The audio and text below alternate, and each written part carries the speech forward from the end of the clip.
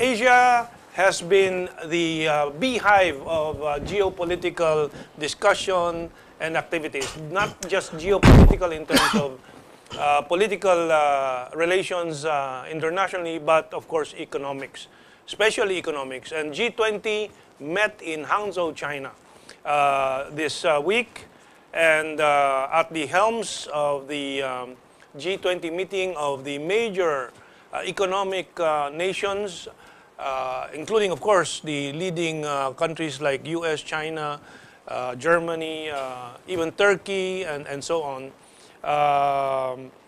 At the forefront, of course, was President Xi Jinping. And Celso gave a very incisive view about this.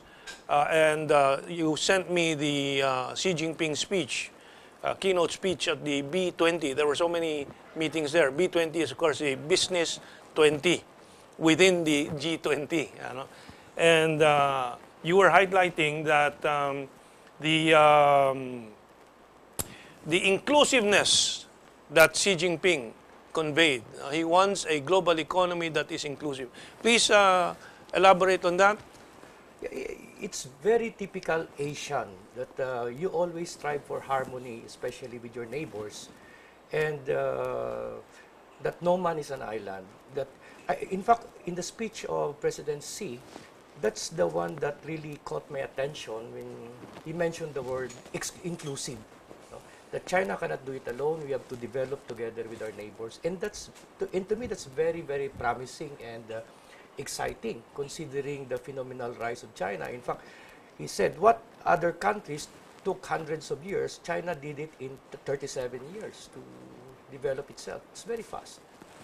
Yes, and inclusiveness versus what Rod was explaining to us, the exclusiveness of the TPP and the TTIP for the Atlantic side and TPP, which, as you were saying, seems to have collapsed already. Please elaborate on that, Rod.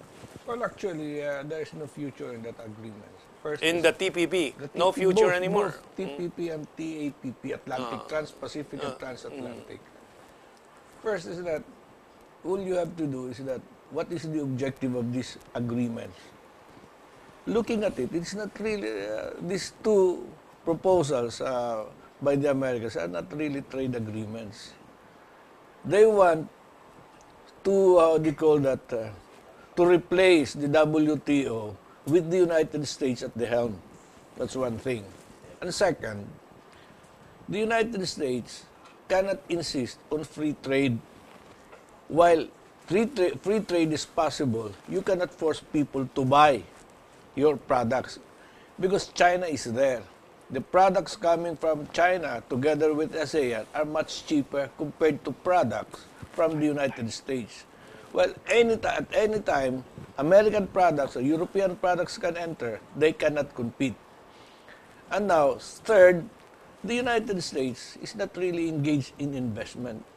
Wala nang investment, no more investment. But unlike China, the trade that China is emphasizing is more on development. The United States wants to develop or tighten the copyright law and patent law, which means the United States will be earning more money without investment generated by royalties. This, I call this patent and copyright imperialism. And well, it's good if it's their own invention, but they're copywriting and patenting elements from nature, from our forests and so on, and then they want to make money forever from it. Okay, there are a lot of important things that happened at the G20 summit happened on the sidelines. For example, Xi Jinping, meaning Obama's staff, being very imperial, got into this altercation with the local Chinese authorities, and Obama was forced to walk down the tail end of the plane instead of the formal stairs.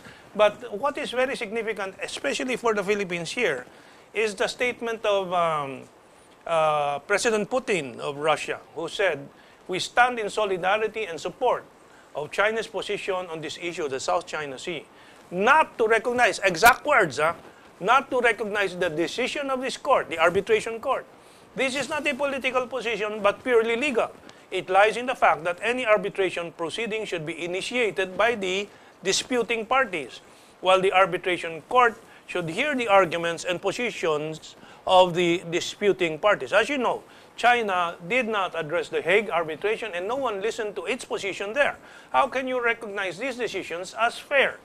We support China's position on this issue, Putin stressed. And that's a direct quote from Putin. And yes, well, of course, I don't know if we showed the Swan Lake performance during the opening, and this really awed the world. You know? Napakita na ba? Did we show it already? Or maybe we can play it now, including the music, because I think we have pointed out the important things on this on the G20 meeting. While we're waiting for the clip, anything you want to add, Celso? Well, in the very first place, we should have not brought the matter to Hague but discuss it instead with China, because even whatever the decision that the Hague will handle, it will still depend upon the two parties to settle the dispute. Hague does not have the implementing power. Okay. Well, here's the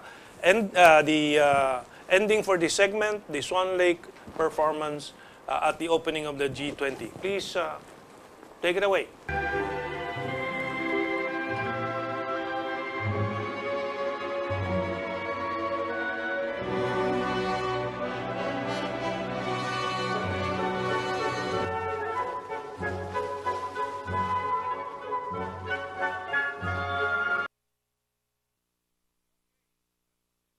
So, how much time do we have? You were going to add something. Yes. Yeah? I'd like to clarify. The statement of President Putin is understandable. Because if he will allow, he will sort of justify the decision of the arbitration court, the United States can do the same to its annexation of Crimea. And that the Russians will not accept that. Because historically, Crimea is part of Russia. It was simply detached from Russia by Nikita Khrushchev without the approval of the Supreme Soviet. So it was there was a referendum, and in fact, many of the Crimeans, Russian Crimeans, voted in favor of reuniting with Mother Russia. That's right. That's the reason. Well, okay, that being clarified, and I think that was one of the most relevant events relative to the Philippine and Asian situation. Okay, let's take this break as we go on to the China-Philippine focus. Ikat na doon.